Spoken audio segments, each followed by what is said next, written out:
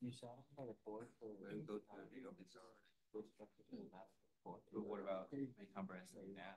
I was just getting it. Oh, yeah. One class was hard. The AI so you have to try four. Yeah. Algorithms with Vijay. You still have to try four.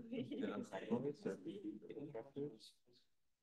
Trying a new category. I'm gonna do the embedded systems class. I heard that was really easy. You still need the full Like data structures with data. 3 other categories. Do an algorithm. Are you leaving the communication network? That's easy. I think you take it. Yeah. Okay, so you already do that. But I did not select it. I think Yeah. Did you get it? Like grade wise? Yeah, grid wise I did, but professor said you have to decide if you want to take it. Like a place to. Or like ICS 2 or 1. They told me that it's harder, but one more. Ethics in AI. Yeah, because I talked to professor. Everyone, let's start. Okay, so this is the checking password. So let me introduce the speaker. So this is Jugal Garg. So he's an assistant professor, industrial and enterprise systems engineering, and he's also affiliated with the computer science department in the UIUC. So his research interests lie in algorithms and complexity for some of the most fundamental problems in economics and computation. So with a particular focus on allocation problems arising in fair division and general equilibrium theory. So he has received several awards, NSF Career, exemplary theory paper at ACM in 2020, the Informs Koopman Prize, and the Dintons Award for Excellence in Research 2022. I happen to know Jugal when he was a postdoc at Georgia Tech, and thank you for being here. Thank you so much, Yanis, for inviting me. And good morning, everyone. So today's talk on EFX, it's a popular or most desirable fairness notion for fair division. So what is fair division? So fair division, we want to divide items among agents. Like in this example, there are 2 agents and these are the items. So this is one particular allocation on the right-hand side. So we want to find a fair allocation, and this problem is very ancient. Like the mentions of this problem is in the Bible and the ancient Greek mythology. So this is dividing resources fairly among agents is a very old problem. So it has several applications even now, like for example, vaccine distribution, divorce settlement, traffic management, and household chores, just to name a few. So the problem setup is as follows, like we will be talking about discrete fair division, where we are given a set of n agents and a set of m indivisible items or goods. So indivisible means like each good can be only given to one agent, like laptop, phone, you cannot divide it. And we will assume that agents have preferences, like each one has different preference, like someone like laptop, someone like whatever, cell phone. So they have different preferences, and these preferences are given by valuation functions, and we will assume that they are additive valuations. So what is additive valuation? So it is like valuation function for every subset, there is a real number, like what is the value of the subset of goods. And we will assume additive, which means that for every good, there is a valuation, like let's say 10, 20. For each good, there is a valuation, like how much value each good provides to, let's say, ith agent. And if you give like multiple goods in a bundle, then the total value is, or value for the bundle is, the sum of the value of each good in the bundle. So it's just like Vi of S is summation of G in S, Vig. So you just sum the value from each good in the bundle, and that is the value of the bundle. It's like additive valuation. And the goal here is to partition these goods into n bundles, one for each agent. Let's say x1 to xn, where xi is the bundle given to agent I, and we want a partition which is fair. Is the problem clear? But what is fair? right? Because like vote allocation is fair, that we need to worry about, but the problem clear. So we are these goods and we are agents. Agents come with preferences and we assume that they are additive preferences and we want to partition the goods among agents, which is fair. So one point essential fairness notion is envy freeness. So we say that X, the partition is envy free if there is no envy among agents. So like the value of agent I from Xi is the bundle we are giving to agent I, and its value for Xi is Vi of Xi to be at least Vi of Xj. So like you are applying the same valuation function Vi here, but the value of Xi for I is at least as much as value of any other bundle. So I does not envy anyone because his value for his own bundle is at least the value of any other bundle. And this should be true for every agent. It's like envy free. Yeah, sorry. May not be Yeah, feel familiar free to with ask this. questions. Yeah, so Yeah. I just wanted to understand if resource contention in, say, a CPU, GPU system can be modeled in this manner. Yes. So Yeah. if you can give an example, that would be. So, what? I need okay. to understand your problem, but I've So- seen examples like that. Yeah, so like, say we have some kind of, I don't know, highly parallelizable tasks that are there. So I would want it to do on the GPU rather than on the CPU. So in that Like, kind of. who are the agents? What are the goods? So you need to like, and what kind of fairness you are? Yeah, want to so it would probably be a resource allocation problem that where and what to allocate what resource at what point of time given a resource constraint pipeline. Say we have an autonomous vehicle pipeline. Okay, let's discuss this after the talk. Sure. Yeah. So definitely like there is a lot of application in like scheduling or resource allocation. This is like resource allocation. Goods are resources. The only assumption is goods are indivisible. That means like you cannot fractionally divide them. So this is the only assumption I'm using. And one, like the most popular fairness notion is envy freeness, where like no one envies any other bundle. Like everyone is happy with their own bundle. They don't envy any other agent. So now the question is, once we have fixed the notion of fairness, then we want to understand whether we can always achieve such a notion. So like, can we always achieve envy freeness in any instance, in every instance? And the answer is no, because like, suppose there is only one good and there are two agents. And since this good cannot be divided, so you need to give this good to one of the two agents, and whoever gets it is very happy, and whoever doesn't get it will envy the other agent, right? Who gets it. So we cannot achieve envy freeness in a very simple example. So envy freeness is a nice notion, but it is too strong for the discrete setting. Okay, so we need to refine it because envy freeness cannot be achieved all the time. We want a notion which can be achieved in every instance. So one refinement or the popular or the closest analog of envy freeness is envy freeness up to any good, EFX. That is the title of my talk. So what is this? Here, like we say that the allocation X is EFX if Vi of Xi, that is the value of I from Xi, is at least the value of I from Xj minus some good.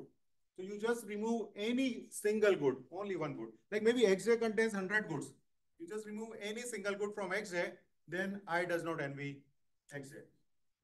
So I may envy Xj because we cannot achieve envy freeness, but envy vanishes as soon as you remove any single good from Xj. And this should be true for every pair of I and J. So this is the relaxation of envy freeness, where you need to remove one single good, and any single good, the envy should vanish. It's just like up to one good, right? Up to any single good.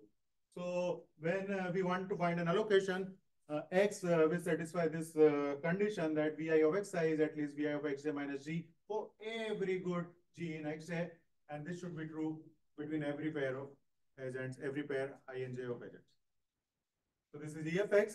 Now the question is, can we always satisfy? Okay, let's first take an example to understand this notion. So let's say there are three goods, laptop, bag, and shoes.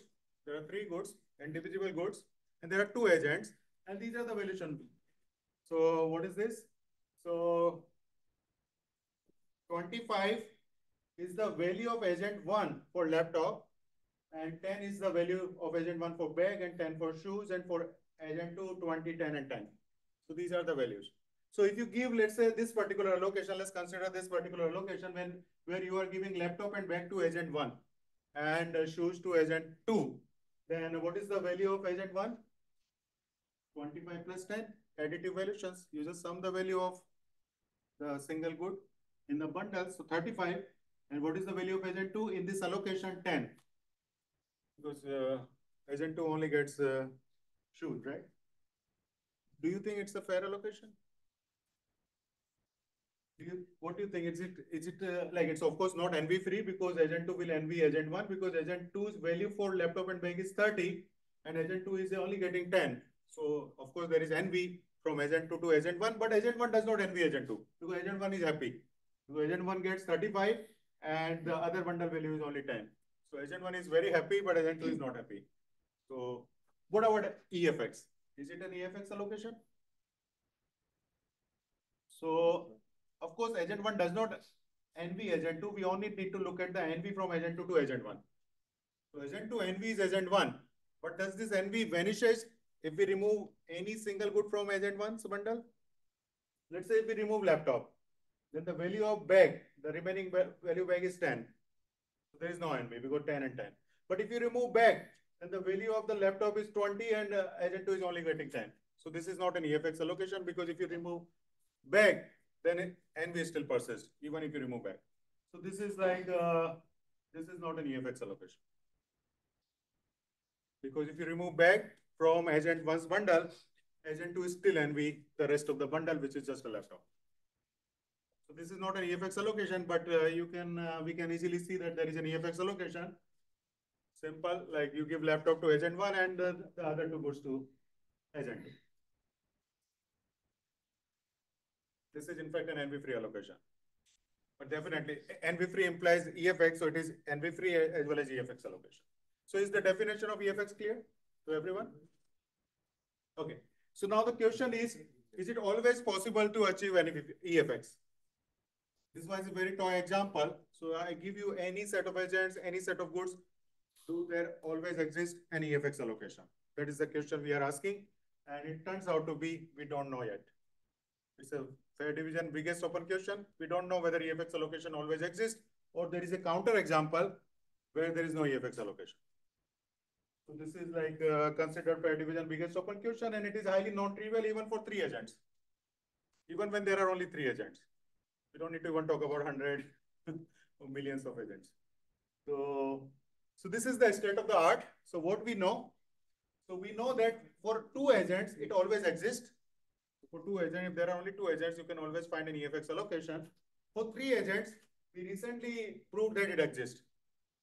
So this was a surprising result because it seems to be a highly non-trivial problem, but we can prove that for 3 agents, it exists, EFX allocation. And for more than 3 agents, we still don't know. Like 4 agents, we still don't know whether it exists or not. Since there has been, of course, this problem turns out to be so challenging. So the researchers started considering relaxations, because maybe EFX is like a very strong notion. So one relaxation is EFX with charity. So what you do, you don't allocate all the goods. Maybe you keep some goods unallocated. So for example, if you don't allocate anything, then it's EFX or envy-free, because no one has anything, right? So we want to allocate as many goods as we want. So we want to minimize the number of unallocated goods. So what we know that EFX exists if you don't allocate at most n-2 unallocated goods. If you like some n-2 goods you don't allocate, then the rest of the goods you can allocate, and that allocation will be EFX. That is what we know. And another relaxation is approximation. So we just relax the condition that this thing, the EFX condition, we put an alpha here. We lower the threshold. Like even after removing one good, you still lower the threshold for alpha less than 1. So this is called alpha EFX. That now the question is, what is the maximum alpha for which we can achieve approximate EFX? So what we know so far, we know that 0.618 EFX allocation exists. And this is the highest we know. 0.618. So even like EFX is open, but even increasing anything beyond 0.618 is also open. So this is the best we can do. And the third relaxation is like you merge both the things. You consider approximate EFX with charity. Charity means you don't allocate. Charity means like whatever is unallocated, you can give to charity. So that is the meaning of charity. Because like, because if we allocate everything, then agents are unhappy. So maybe it's better not allocate everything. So now the third notion is approximate EFX with charity. So because here the unallocated number of goods is order n, so we can achieve a better bound here. We can get square root n, but we need to only get 1 minus epsilon EFX. So we relax the condition of EFX to alpha EFX, and then we improve the bound on the charity. So these are the three. Yes. So in the cases with the charity, do you have any assumption on the number of goods? We want to minimize the number of goods. That is our criteria. We want to minimize the number of goods unallocated. We want to allocate as many goods as we want, but how many goods we can allocate?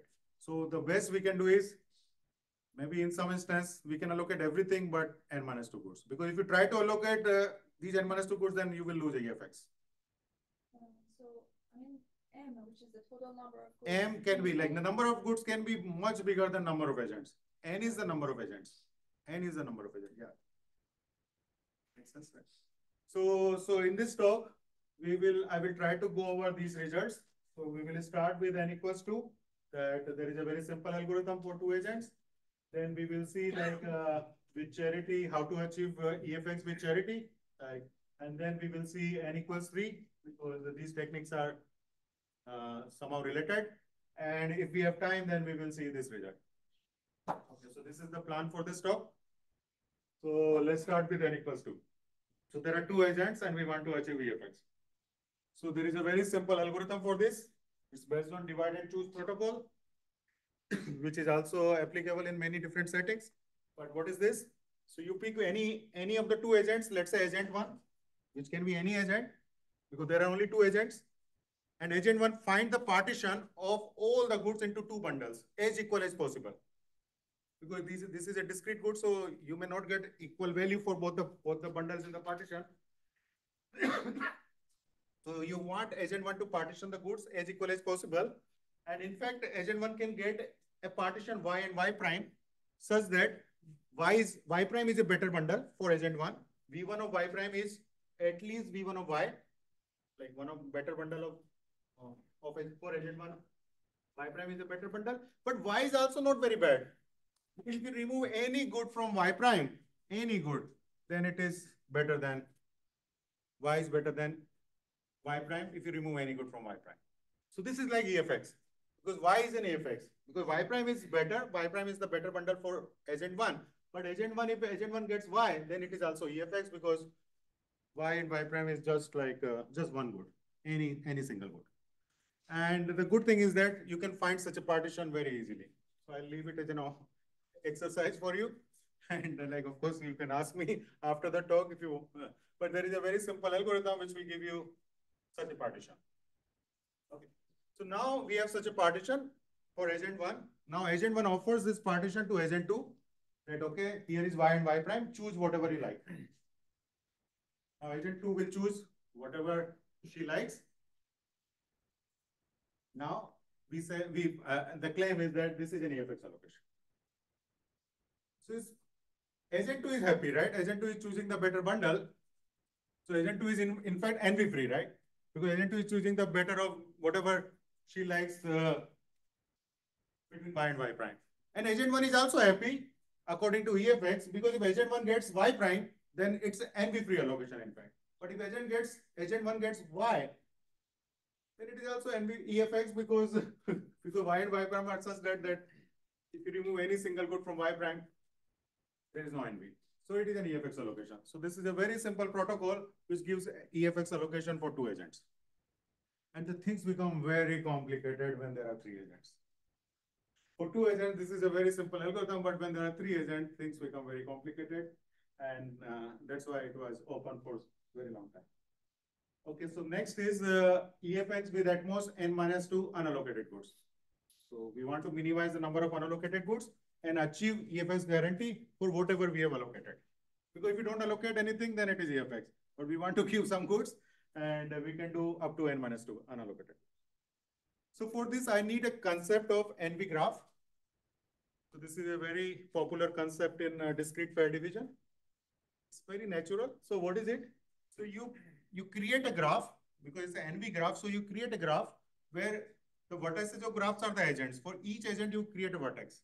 So there are n agents, so there are n vertices in the graph. Now these are the n vertices in the graph.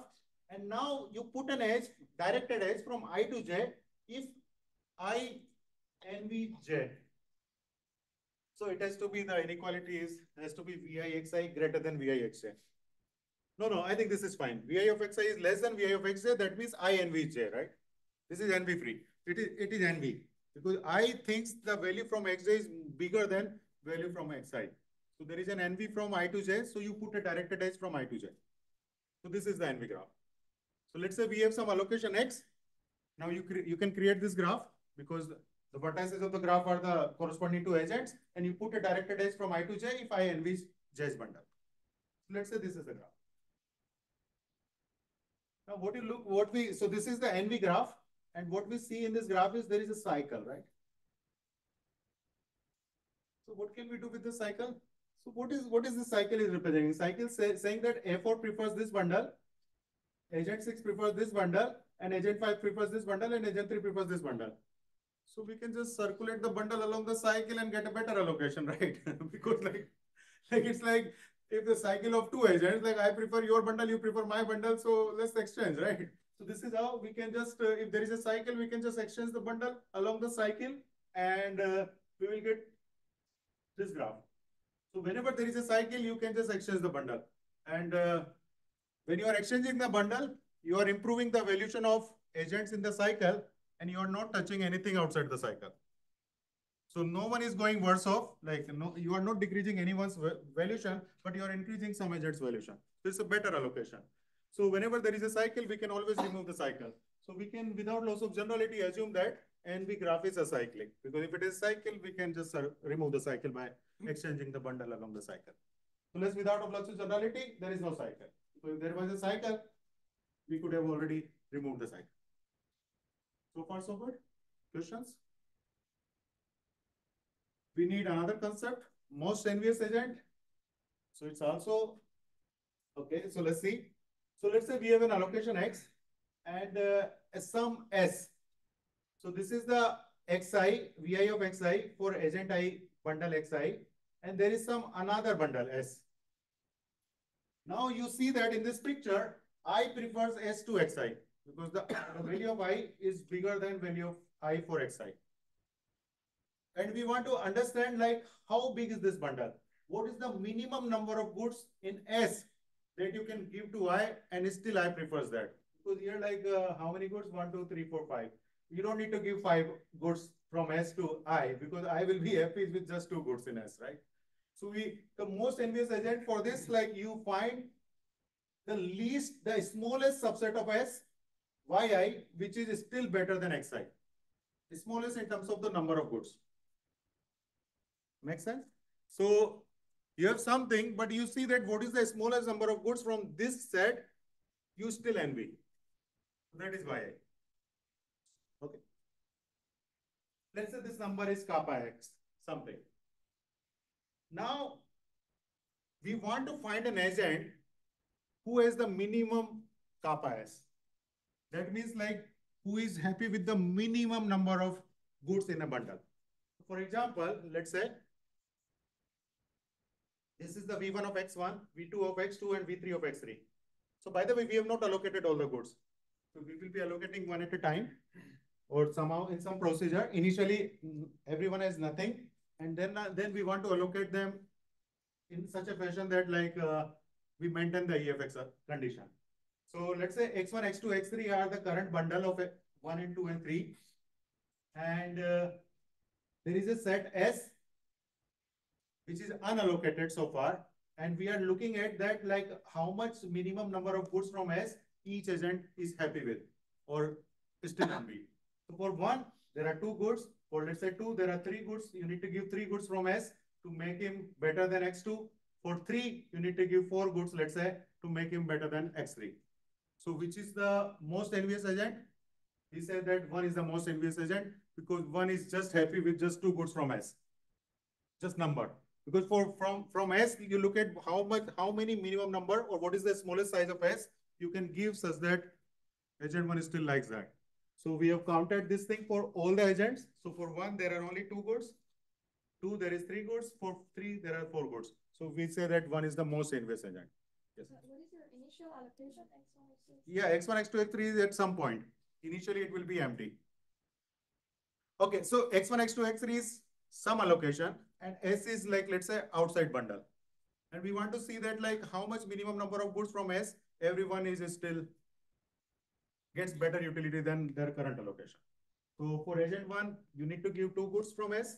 For agent 2, you need to give 3 goods from S. Because if you give less than 3, then it will not envy. Because like if you give 2 goods, then of course it will not be envy because that is the definition of kappa X. Is that clear? So we say that agent 1 is the most envious agent here. There could be multiple most envious agent. It's fine. Maybe like, this is just an example. Maybe like multiple agents say that I am happy with like only 2 goods from S. So then all of them are most envious agents. Okay. So here the most envious agent is A1 because A1 is just happy with 2 goods from S. Now, the good thing about this is that no one envies Y1. If you give Y1 to agent 1, let's say we change the agent 1's allocation from X1 to Y1, then no one envies Y1 up to a single good. So if you remove any single good, that envy will go away. I think this is the key. Because Y1 was the smallest size bundle. If you remove any single bundle in any single good from Y1, then no one envies that rest of the bundle. Because if someone envies, then the definition says that it was the smallest good, smallest size good. So no one envies Y1 up to any single good. So it is like an EFX allocation. So you can just replace the bundle of 1 from X1 to Y1 and no one envies Y1 up to any single good. So this is what we will do. And we have increased the valuation of Y1, agent 1, and has not changed the valuation of other agents. Okay. So we say that champion, so we say that given an allocation X, we say I champions the set S if I is the most envious agent. So it's just a definition that we find the most envious agent based on the smallest subset. And then we say that those agents which are only happy with the smallest subset, they are champion. Okay. Now, let's apply this idea to the NV graph. So let's say we have NV graph, which is a single source. Source in a graph, like a directed graph, that means there is no NV to that vertex. Source means like there is no NV. And since we have already assumed that the graph is acyclic, because if there is cycle, we can remove the cycle. So every acyclic directed graph has a source. Okay. So there is a source, and let's say there is a single source. So what is the good thing about source? No one envies the source. So if you want to allocate more goods, where will you give? You give it to the source because no one envies source. You don't give it to other agents because someone already envies other agents. Why you want to increase the envy? So the ideal or the natural thing to allocate more goods to the source agent. So we allocate, let's say, 1 good from outside if there is something to the source agent. So let's say G is the good, unallocated good, we add it to the bundle of the source agent, X1 union G. Now, as you give 1 more good to the source agent, there could be envy, right? Maybe other agents start envying now because now agent 1's bundle is like X1 union G. So there are these let's say, now we find these are the 3 agents who envy the X1 union G. And let's say this is the most envious agent for this bundle. Among these 3 agents, you find the most envious agent.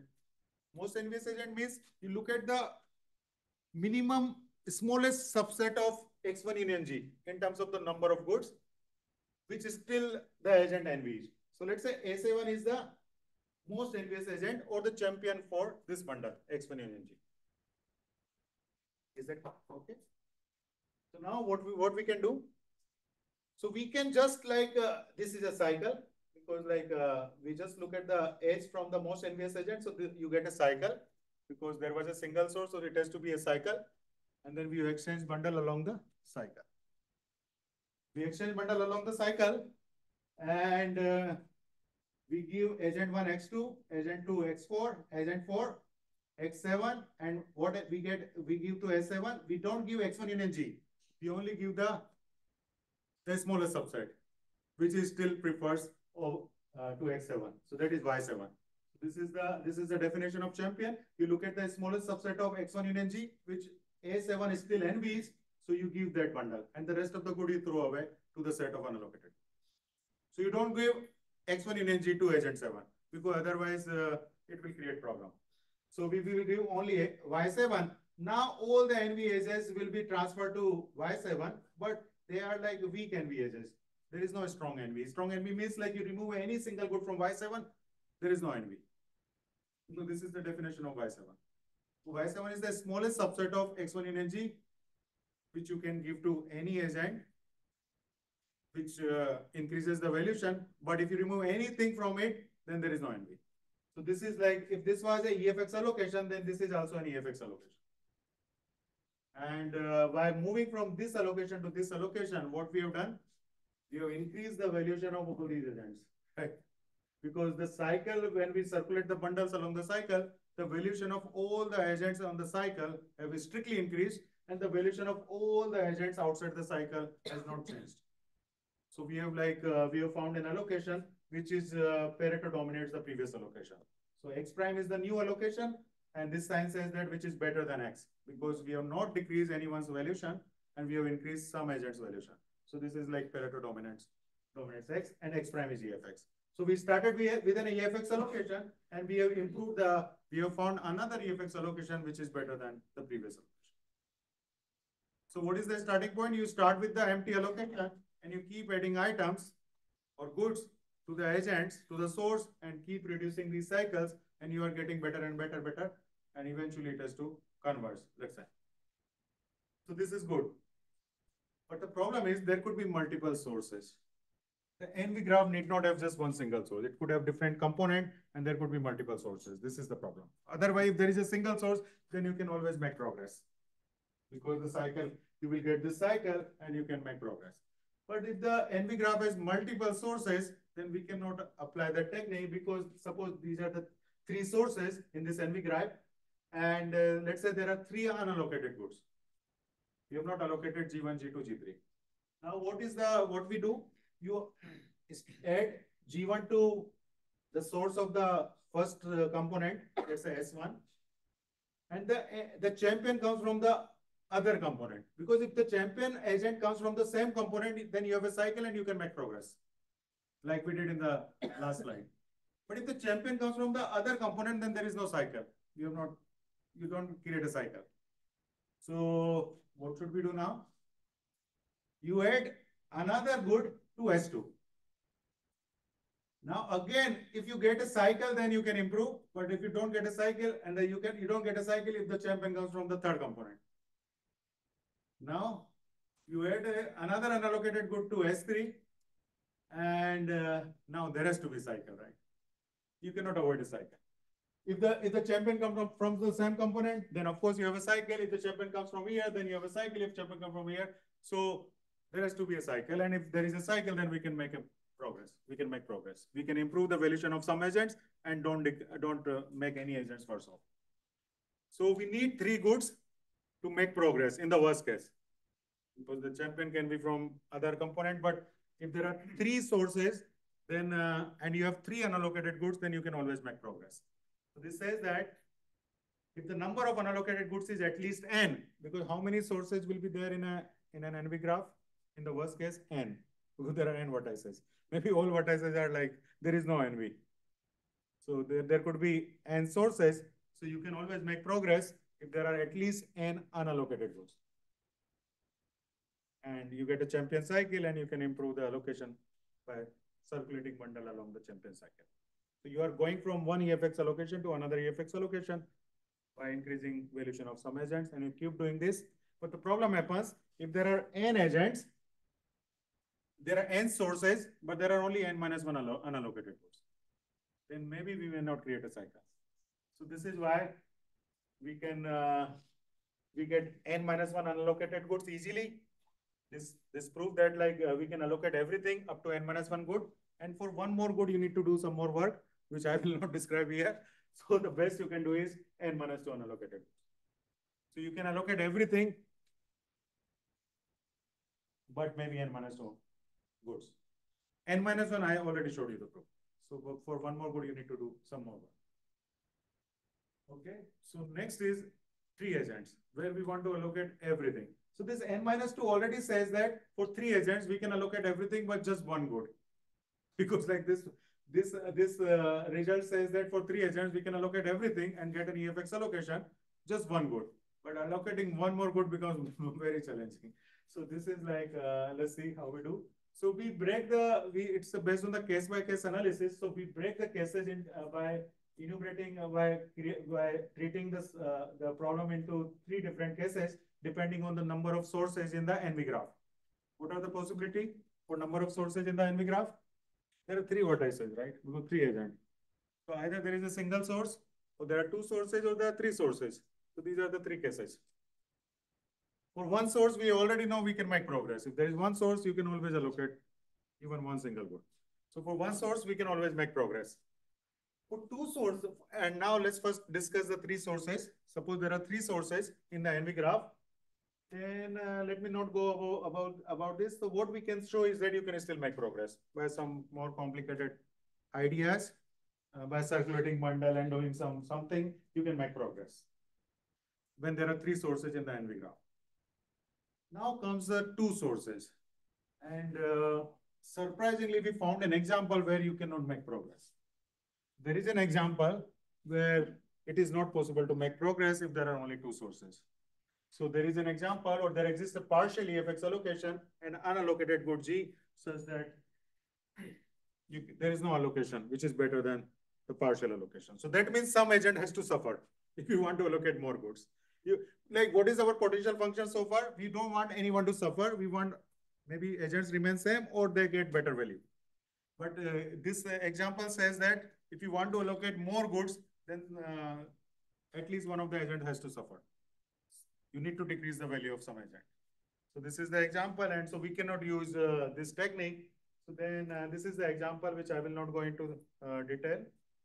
So in this example, what we are doing is that the 6 goods, there are 7 goods. So 6 goods are already allocated, and this is the allocation, and this is the 7th good which is unallocated. And if you try to edit and edit such that the allocation is EFX, then some agent has to suffer. So then we come up with a new potential function. It's not like our potential function was you don't want anyone to suffer. Now the new potential function is you relabel the agents. You fix the agents. Okay, you are agent A, you are agent B, you are agent C, and you can relabel them in the beginning and consider this potential function, which is lexicographic. So lexicographic means that it's like a dictionary. So lexicographic potential function. So if like you are improving the agent evaluation, then you are allowed to decrease the agent B evaluation, right? It's a lexicographic. So it's like A is higher priority. If you can increase A's evaluation, it's okay if B and C are decreasing. You are still making progress. So this is the lexicographic potential, and the Pareto dominates the potential function, which we considered before. It implies lexicographic, but not the vice versa. Lexicographic potential function may need to decrease the valuation of some agents. So then we prove that you can always make progress in this new potential function, lexicographic. So given any partial allocation, partial means you have not allocated all the goods, you can make progress such that this potential function, the lexicographic potential function, is better. So of course it can, because it's a discrete problem, you cannot keep, so it has to converge. So this implies that EFX exists for 3 agents. Question? I've not given all the details, but given you the high level idea. So it's like the concept is NV graph, and we want to keep adding goods so that like no one decreases, but we are not able to do that for when there are 2 sources. So we consider this new potential function where you are allowed to decrease someone, and it works. And unfortunately, this does not work for 4 agents. So there is an example, even this potential function does not work for 4 agents. So where like even it's not possible to improve the lexicographic potential function. So yeah, so maybe like some other potential function may be needed for 4 agents, 4 or more. Okay, so finally, like I have like how much time I have? 5 minutes, 10 minutes? 10 minutes, yeah. Okay. So the finally, like let me just talk about approximate EFX with charity. So we want to improve the bound, this order n bound to order square root n, but by losing a little bit on EFX. So this problem reduces to a graph theory, extremal graph theory problem. So what we do, so we classify the goods into 2 categories, high valuable good or high demand goods or low demand goods. So we say that good G is valuable to I if the value of I for G is at least epsilon time value of I for its current bundle. So like G is like giving at least epsilon time the current bundle. So like it's valuable. If it is less than epsilon, though it's not valuable. So we classify the goods into 2 categories, high demand goods, HX. So that means there are many agents who find the good valuable. And low demand goods, there are very few agents who find the good valuable. Okay. So now the reduction is like this. You start with a partial 1 minus epsilon EFX allocation. So in all these algorithms, what is happening is that we are not losing the condition. So in the 3 agents case, we always maintain the EFX guarantee for whatever we have allocated. We started with an empty allocation, which is EFX, and you keep maintaining EFX allocation and just improving some potential function. Here also the same thing. You maintain the condition that the current allocation or whatever you have allocated, it is 1 minus epsilon EFX allocation. You can start with empty allocation. That's what we will start. And you keep adding goods such that you improve something. So here we start with the partial 1 minus epsilon EFX allocation, and we consider the 2 cases based on the size of the high demand goods and low demand goods. If the number of high demand goods are bigger than some threshold, then we can make progress. So there are many goods which are high demand goods, so we can make progress. Or if the number of low demand goods are also bigger than some threshold RD, which I will describe in the next slide, then also we can make progress. And using this, we get a very good bound that if both these thresholds are not satisfied, that means HX is less than this number, LX is less than this number, then we cannot do anything. And this is the number of unallocated goods. And this is like square root n, if epsilon is constant. Okay. So this is the proof thing. And again, come back to the champion cycle. So you remember that if there are 3 unallocated goods and 3 sources, then we can make progress. There has to be always a champion cycle. But if there are 3 sources and 2 unallocated goods, then we don't know because we cannot get a champion cycle. And we want to expand this using the 1 minus epsilon EFX. So for this, like we create a bigger graph, like it's called group champion graph. So what is group champion graph? Let's say there are 3 goods, G1, G2, G3, which are low demand goods. Low demand goods means there are few agents who find them valuable. So we create 3 partite graph. The vertex in first partite is based on G1, which are the agents who find G1 valuable. And for the second part, you put the agents who find G2 valuable. In the third part, you put the vertex agents who find G3 valuable. So this is like that. So this is like agent 1 finds G1 valuable, and you put the entire component of A1, the agent 1, in this group champion graph. This component is of the NV graph component, because every agent is part of some component in the NV graph. So you put all these components here, and let's say the size of each, the number of agents in each component is at most D. So this is the condition. D is just some number. Now what we have, if you add G2 to this agent, this source, then where the champion or whatever, the champion edge will come? Because G2, these agents find valuable, right? Because if G2 no one finds valuable, then you can of course give it to the source, because everything is like less than epsilon. So because it's a source agent, no one envies.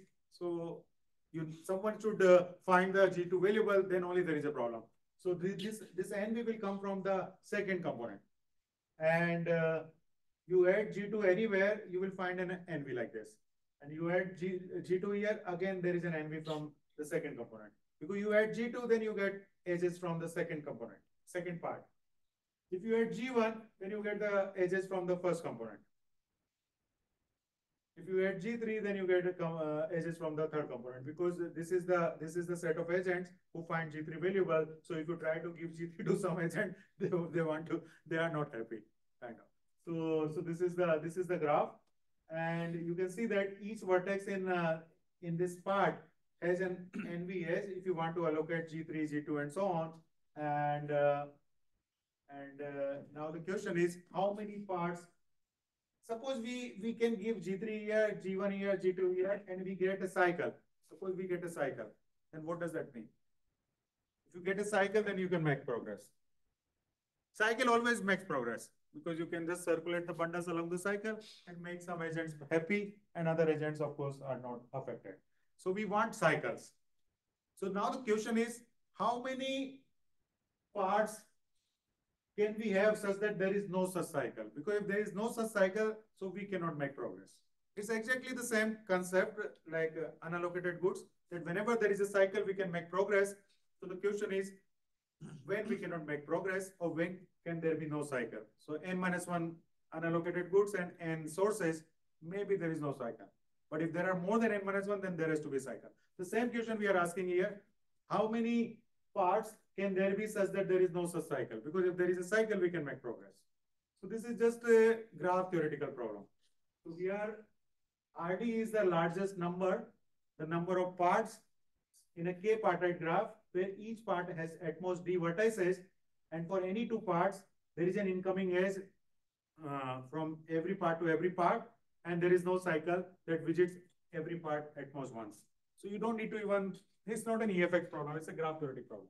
We want to find the minimum number, the largest RD, because if it is like more than that, then of course there has to be a cycle and we can make progress. So what is the largest RD such that there is no cycle? And as I said, if the number of unallocated goods is bigger than RD, then we can make progress, because there has to be a cycle. The definition of RD is the largest RD, largest K, such that there is no cycle. Okay. So for, let's say, if there is only one R1, so there is only one agent. So we can show that if there is only R1 is at most 1, because there is only one agent in V1, there is only one good. If you create another part with A2, then the definition said there is an incoming edge from every part to every part. So you will, of course, there has to be edge like this, because there is no other choice, and there has to be edge like this. So this is a cycle. So this means that R1 cannot be bigger than 1. And similarly, R2, like I don't have time, so I will not go it. R2 cannot be more than 2, because if R2 is bigger than 2, then you will find a cycle. So we show that RD is at most order D, and which gives the bound on the charity that if it is bigger than RD, which is like square root n, then you will always able to find cycle and make progress. So this is how we get our result, and you can see there are so many open questions. For 4 agents, we don't know if EFX exists. And the best we can do with unallocated goods is the partial EFX allocation is n-2 unallocated goods. n-3 log n constant, we don't know. And for approximate EFX 0.61, it is best, we don't know. And this is the charity, even by reducing relaxing the EFX notion to approximate EFX, this is the best we can do. So we don't know if we can make progress on, we can get better bound on the number of goods in the charity. So let's stop here. Thank you very much.